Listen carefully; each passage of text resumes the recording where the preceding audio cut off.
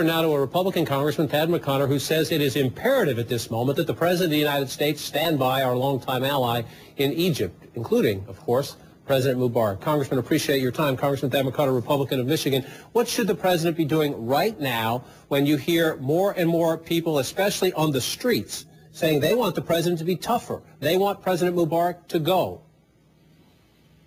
Well, I think that what they have to do is continue to support the hope for constructive change. We've already seen the Vice President of Egypt come out with an olive branch toward the opposition, to those with legitimate grievances, to try to bring them into the government, bring them into the process.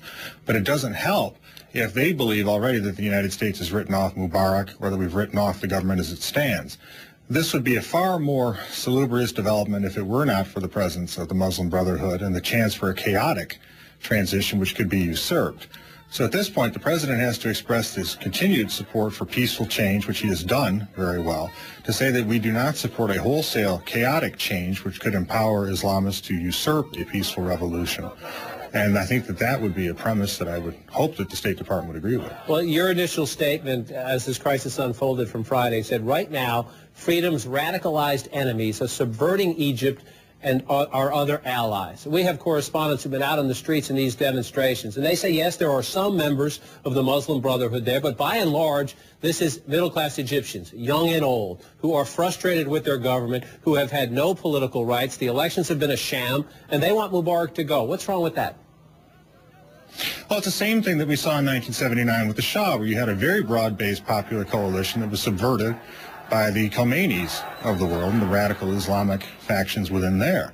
And so what you have to do is find a way to separate the movement of the young people and of the middle class and others, and separate them from the radical elements within the Muslim Brotherhood who have not renounced the goal of Sharia law on a global basis, or the return of the caliphate, which would be disastrous not only for the Egyptian people, but for the peace process in the Middle East, the Suez Canal and international commerce, and the interests of the United States. But aren't we in this box to a degree because for 30 years we've sort of shaved those differences, and we've said, yes, it would be nice if you had political reforms to the King of Saudi Arabia. It would be nice if you had political reforms to the President of Egypt. Nice if you had political reforms to many other people in that region. Then we just sort of shrug it off when they don't do it. Is your position essentially that we should only be for full, open, 100% democracy if we're convinced the good guys will win? No, our position is the United States has strategic interests and allies throughout the world. And throughout administrations, we have talked to both our allies in the Middle East and elsewhere to move towards further democratization. President Bush was one of those who has done that, as well as President Clinton and now President Obama. So we continue to try to push them towards that. But what you do not want is a push where you have a chaotic change that allows the enemies of the United States and the enemies of our allies to come in, usurp what is a popular movement, and then to cause it to become radicalized, much as we saw in Iran. It doesn't sound like you have much trust, though, in just the overwhelming population of Egypt to take care of its own business. I think history teaches us, John, that over a period of time, while popular movements may be successful in deposing a government that they do not like, there is often the chance that in the power vacuum it is filled by the most highly radicalized and organized parties within that country. The vast majority of people were not Jacobins in France. The vast majority of people were not Bolsheviks in Russia. The vast majority of people in Iran were not Khomeiniites.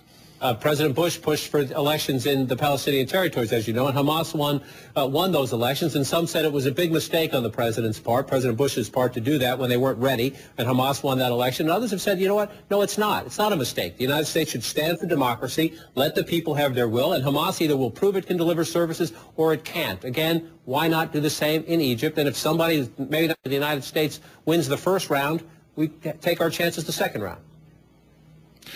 Because if the individuals come in, as we saw in Iran, as we could see with the potential takeover from the Muslim Brotherhood, not only is it not in the best interest of the United States, it's not in the best interest of the people of Egypt, any more than it was in the best interest of the people of Iran. Do you see intelligence the Muslim Brotherhood is that powerful? Most of our people who've been there for a long time and who report in the region say maybe they'd get 25 or 30%. Well, they are the largest opposition party.